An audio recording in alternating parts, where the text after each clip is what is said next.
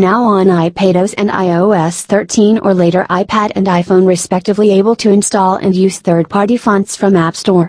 Let's find it in Settings app, tap on General and scroll to Fonts. If you haven't installed any font. Next, third-party installed font use on Mail app. We can use Apple fonts but not third-party. Here's my Mail app and find the font section Style section in Virtual Keyboard. Here's hundreds of pre-installed font style that we can use in Mail body. But not the options for add our custom font style. So we can install new fonts from Fonts app. Fontier is one of my favorite app that allow to download free font on iPhone and iPad. More new font app, check out video description. And download and install it. Install new fonts from app. Once we install app, open it on iPhone or iPad. Tap on plus sign to create a new collection name. Now tap on plus sign to add new Google fonts. Select third-party font style and tap on add to collection. Once the collection is ready,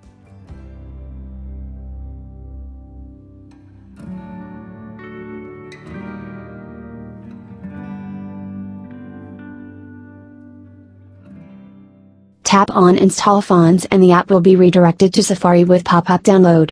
Tap on allow. Next is install it from Settings app. Go to the Settings app on iPhone, iPad, next go to General and scroll to Profile. Here's Font Profile, tap on it and install. After that, done to save the changes. Now close all apps. Open Mail app and ready to use in Mail app. Open new Mail, tap on Body to start typing and use different text format by on arrow on keyboard, tap on Font Style and you will find recent installed app over here. Select it and start typing to use new font style. Or change by selecting text and apply font style. More Apple Notes, reminder, message will support in near future. If you unable to type a new style that you have selected under font style, then we can select text that we want change or apply new style. Tap and hold on font, select text and apply different style that we want to show or use.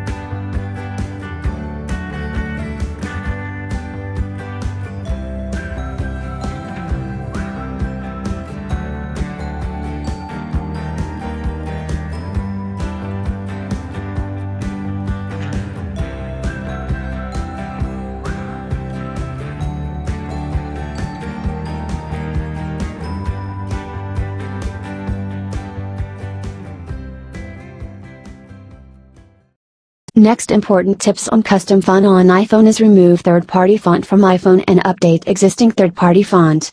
Go to the Settings app on iPhone, iPad, scroll and tap on General, now scroll to Profile, here's tap on Font Profile, and tap on Remove Profile.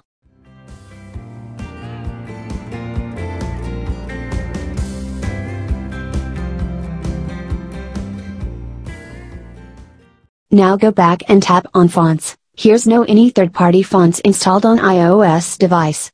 So no able to use on Mail app as well.